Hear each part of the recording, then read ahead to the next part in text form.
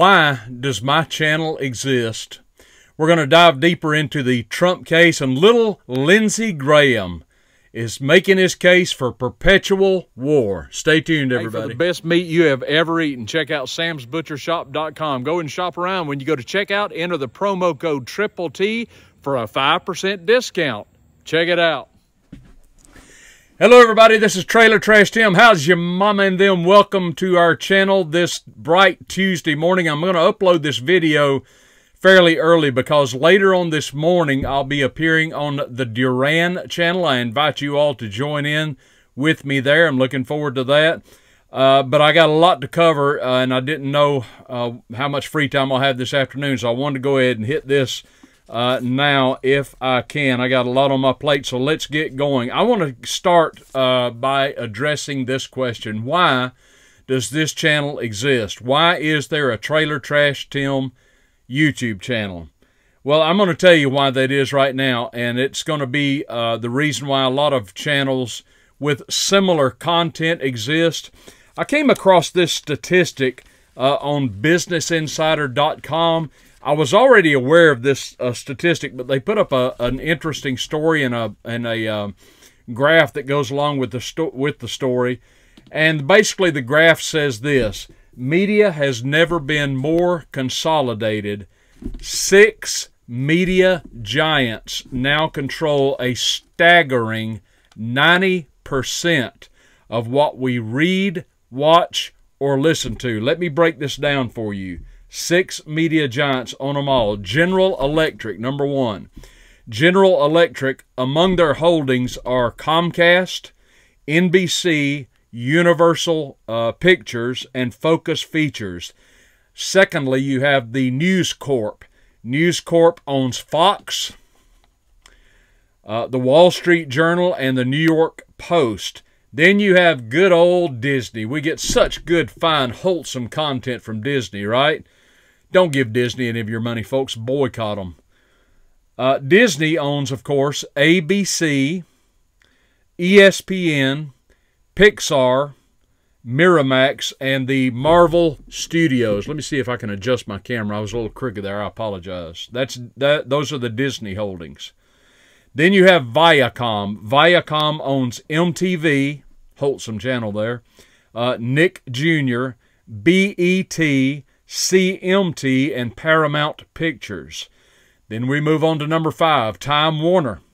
Time Warner owns CNN, HBO, Time, and Warner, pardon me, and Warner Brothers, of course. And then number 6 is CBS. CBS owns Showtime, the Smithsonian Channel, NFL.com, Jeopardy, and 60 Minutes. So the point is, 6 corporations control 90% of all media. Pardon me. The point is this: the American media and American news is a corporate product.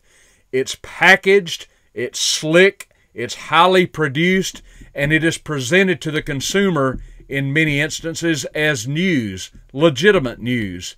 And I contend it is not. There is a lot of collusion in the news business. It's not really news. It's all prepackaged, formulaic talking heads puking out the synchronized content that you hear on your cable TV or your satellite TV or your radio or what have you. It's basically the same content given to us by these 6 corporations that control 90% of the media. Then you see the free market at play, because what we have in response to that are channels such as this one, a minor channel, granted, but it is a channel. I'm one of those people who finally had it up to here with this prepackaged nonsense, this fake news, as the president accurately labels them. And I personally said, I've had enough. I've got to do something. Thus, the Trailer Trash Tim channel. I am one of many alternative voices out there that is presenting to you the news from as honest and objective of an angle as I can possibly present it. I do not have any other bias present except for this. I have one motive: one priority, ladies and gentlemen. That is the truth. The truth and the truth alone. Even if I don't agree with what's going on, I want the truth. And I believe most Americans, most Westerners, most people of the world, because I have people watching all over the world, they just want to hear the truth. Now, you don't have to agree with everything that I say, but I'm not edited. I don't have a producer hanging over me. I don't have a corporate board hanging over me, giving me a script to read. I don't have anybody telling me, here's what you're going to say. Present it in as just a slick and professional manner as you can. I don't have that. Now we have channels out there like my channel. We have the Duran. We have Alex Christoforou. We have Alexander Mucaris. We had Gonzalo Liris until they threw him in jail. We have the Liberty Report, Dr. Paul's channel, and on and on and on it goes. We're sprouting up everywhere in response to this, because if 90% of our news is controlled by 6 corporations, what are the odds you're going to get the truth? I mean, all of these corporations, by and large, spout the same line.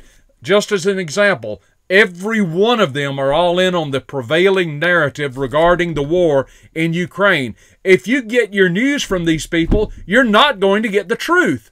Think another one I should have mentioned, Tucker Carlson, who's calling it like he sees it, whether you agree with him or not. He is unfiltered. He is uncensored. He is giving us his version of the truth.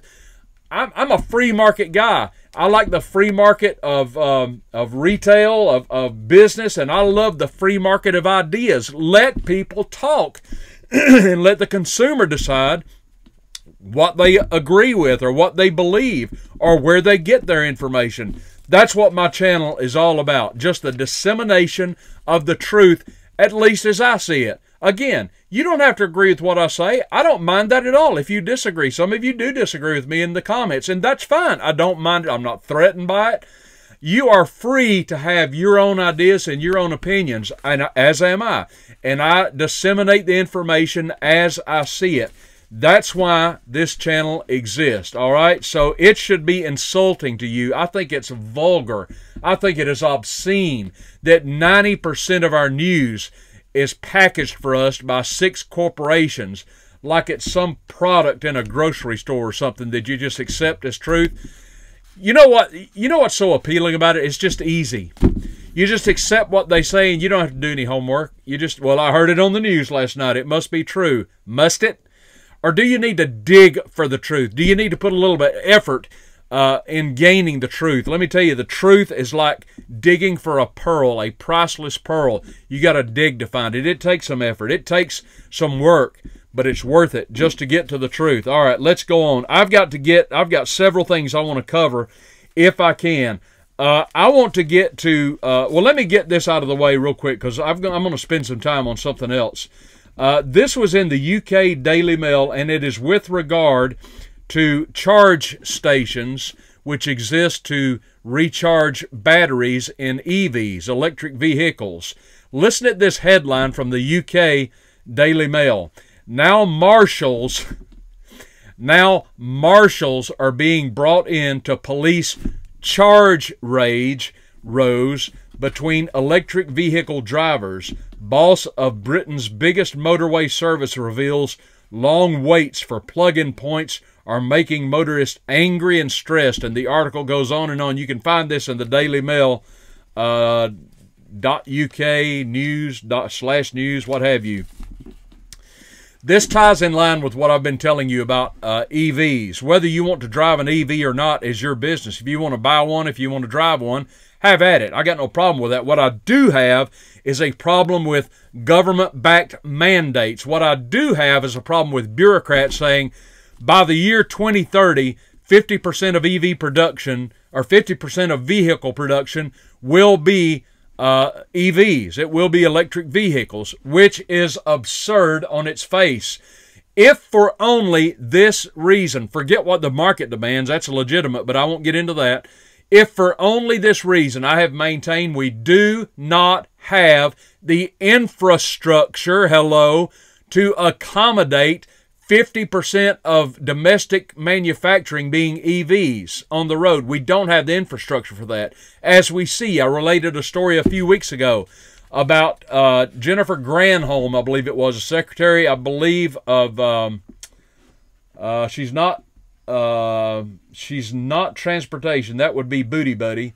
Anyway, she's a member of the Biden cabinet, and she got a little caravan together with several EV vehicles, and she was going to caravan from Charlotte, North Carolina to Memphis, Tennessee. Well, they had to stop to charge these things, and somebody on their staff in a gas-powered vehicle blocked access to a charging station, enraging other motorists who needed to charge their batteries, but they couldn't because a bureaucrat who is far more important than us common folks had to access the charging station for her all-important EV, which was a Cadillac Lyric, don't you know?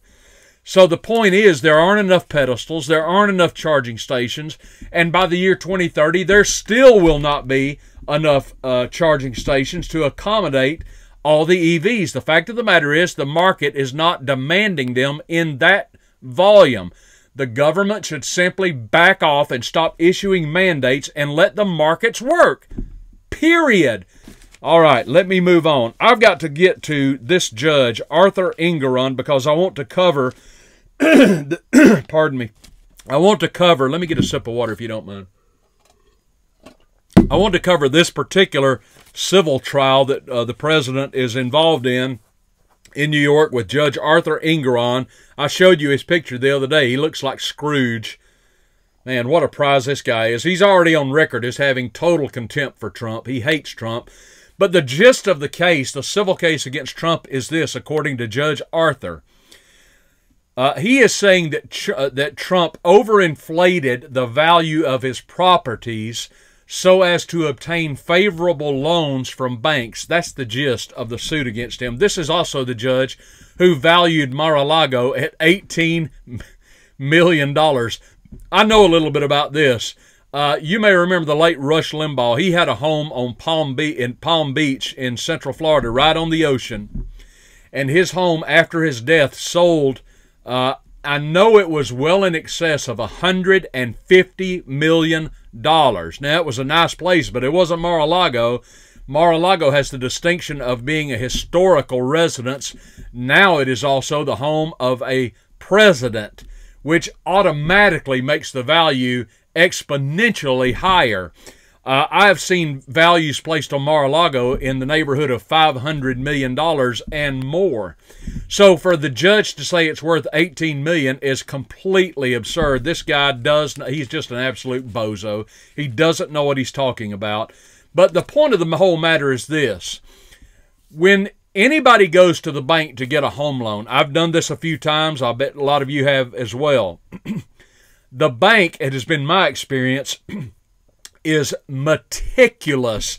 The underwriters, the loan officers are meticulous in valuing the property in question. They want to know everything about it.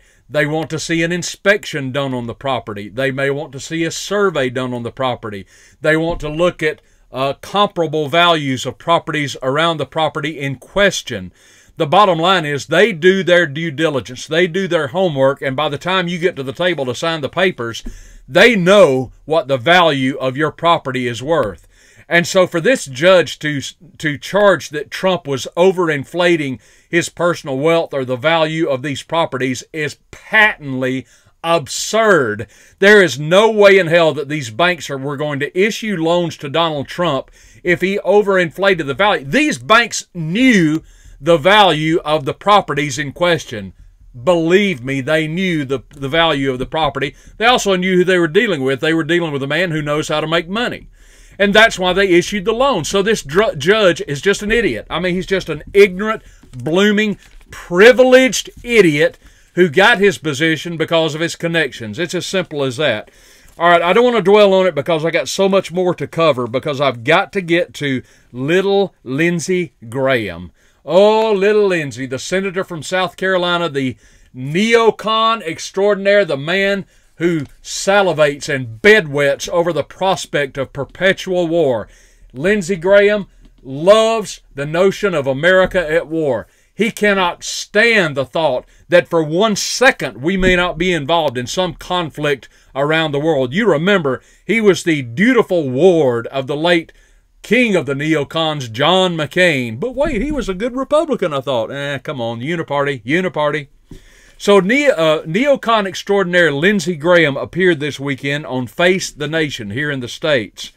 And I want you to take note. I wish I had a picture of it. As he was being interviewed, you could notice the suit that Lindsey Graham was wearing. On his lapel, what do you think he had displayed? You guessed it. The Ukrainian flag was on Lindsey Graham's lapel. Okay?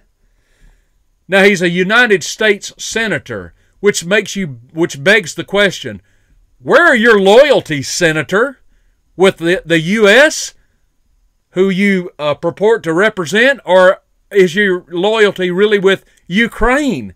I got an idea. Why don't you go run for a political position in Ukraine? That'd be a better fit for you, I do believe, Lindsey, little Lindsey. Oh, this guy. But this is what I want to get to.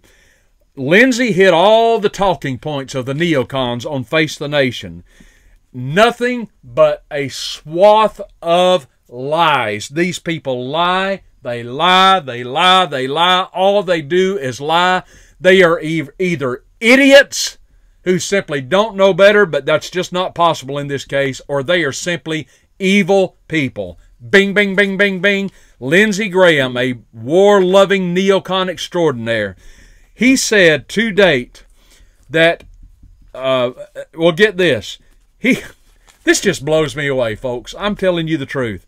You remember that Joe Biden, the hapless president of the United States who's flushing us all down the toilet, he has requested $24 billion more in aid for Ukraine. That's not good enough for Lindsey Graham. Oh, that's just a drop in the bucket.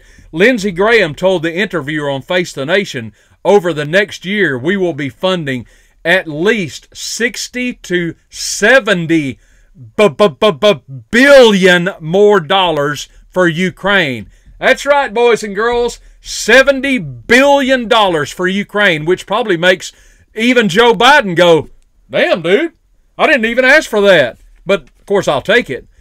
I mean, the sky's the limit.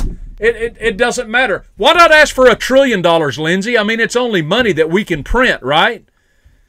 Unbelievable. The nation that is $32 trillion in debt, but somehow we can find a way to put $70 billion in a Christmas card and send it to Zelensky. Yeah, that's no problem here, right? Oh, by the way, Lindsey, I noticed on the interview you gave Face the Nation, you didn't say a damn thing about the American border, you lunatic. How about 5 cents for the Rio Grande River? Anything there, Lindsey? Do you care anything about your own country, Senator? United States Senator? $70 billion for Ukraine is what he said. He said included in our aid to Ukraine would be F-16s, tanks, and HIMARS, or HIMARS, which is an acronym for High Mobility Rocket Systems. He also said, he would love that, right? How do you think Russia would respond to that? You think I'd say, yeah, that's no problem there. What are you doing, Lindsey? You got it. He's having wet dreams, ladies and gentlemen, of World War III. He wants it so bad he can't hardly stand it. I'm sure he's already got his bunker packed out with water and food and two-way radios and everything he needs. He'd be fine. He's a senator from South Carolina, by George. He said on this broadcast, he said 50% of the Russian army has been destroyed by the Ukrainians. That is a bald-faced lie. It's nowhere near the truth. And it's difficult for me to believe that little Lindsey doesn't know that. It is nothing but pure propaganda from this little bedwetting neocon. Also in this interview, Lindsey identified Russia as the villain of World War II. Now, here again, he is either completely evil, or he is a liar, or he simply does not know his history. A rudimentary study of World War II would reveal a vastly different story about the Russian involvement in the Second World War, which Russia refers to as the Great Patriotic War. I commend to you a wonderful book, ladies and gentlemen, by an author by the name of Max Hastings, who is a British historian. The title of the book, available on Amazon, is Inferno, The World at War, 1939 to 1945. Now, Mr. Hastings is a British citizen, all right? He's a historian. He's not a Russian.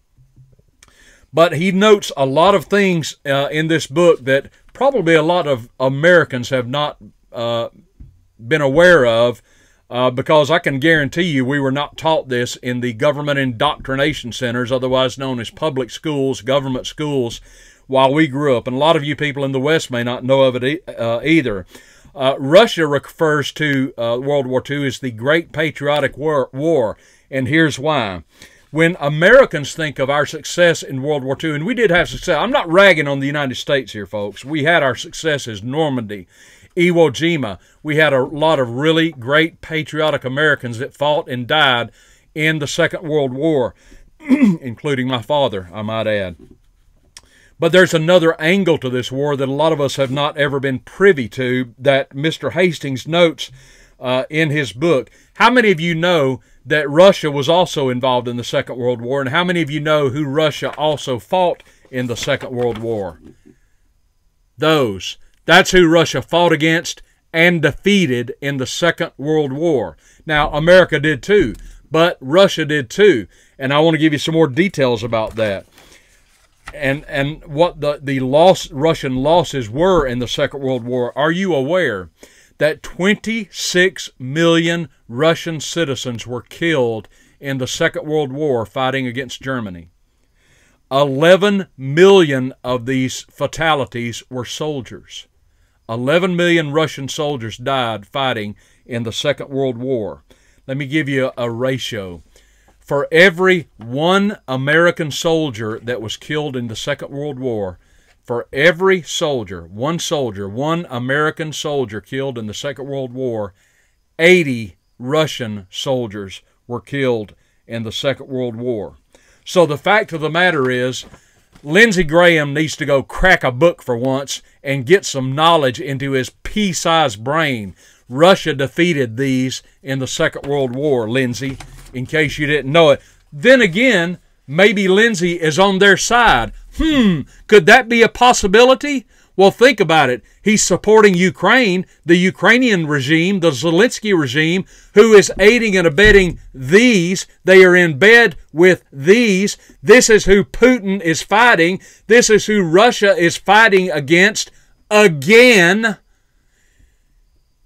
And Lindsey is supporting them to the tune of $70 billion more. Unbelievable. Unbelievable what this man is doing. All right. Let me get to one last thing and we'll conclude. Kiki is on the other side of the camera. Stay over there, sweetheart. Maybe you've heard of this. The UK has a defense secretary who is a prize. You folks watching me in the UK, you've got to love this guy. This is a man by the name of Grant Shapps. And Grant, I'm not going to go through all of it because it's long and detailed. But Grant Shapps said a few days ago that he says that he wants to put British troops and advisors, British boots on the ground in Ukraine. He wants British troops on Ukrainian soil. Now, his predecessor backed off from that, but I'm going to tell you, this thing blew up, particularly with the Prime Minister of Russia, Medvedev, who said, among other things, he said this in response to Secretary Shapps. He said, if British troops are on the ground in Ukraine, they are legitimate targets for destruction. I'm going to tell you folks something. Russia ain't playing. And we would do well to wake up, and wake up right now. You get the sense that Putin is basically saying, bring it on. You want to go there? We'll go there. Russia means business in Ukraine. They are going to cleanse that country, God willing, of these with or without our help. And, of course, we're not about to help them because we're on this side, the American government, not the people, not the Americans who are awake and know what's going on, but the American government, by and large, is on the side of these people. Not the Rand Pauls of the world, not the Mike Lees of the world, not the Thomas Masseys of the world, but by and large, every politician in the cesspool of Washington, D.C. is on the side of these people in Ukraine, and they want to give them 70 more of our hard-earned taxpayer dollars to prop up these. God, it's unbelievable. And Putin is saying, you want British boots on the ground? Bring it on. You want to play? Let's play. That's what he's saying. And I'm going to tell you something, folks. This is why Shapp's predecessor was backing off and saying, hold it, buddy. Pull back on the reins here. Lindsey Graham is an idiot. And if he wants to give $70 billion more to Ukraine, and if he wants to give F-16s to Ukraine and tanks to Ukraine and HIMARS to Ukraine, it is his wet dream, again, undoubtedly, to put American troops in Ukraine. These people, these blithering idiots like Lindsey Graham and Grant Shapps are pushing us to the brink of World War III. This is why the Trailer Trash Tim channel exists, so that I can get my word out, this truth out to as many people as I can. This is why the Duran exists. This is why the Ron Paul channel exists. This is why the Gonzalo Lira channel did exist. This is why Tucker Carlson is giving you the truth on his channel. And on and on and on it goes. Alex Christoforou, every day he is pointing out the inconsistencies and the lies that we are living under. It's unbelievable, and we've had it up to here. Folks, do me a favor. Share this video. Get the word out. These voices have got to be heard. Our voices, the voices of the alternative media, have got to be seen as the alternative to the 6 corporations that control 90% of all the media that we consume. We are swimming in lies. We need the truth.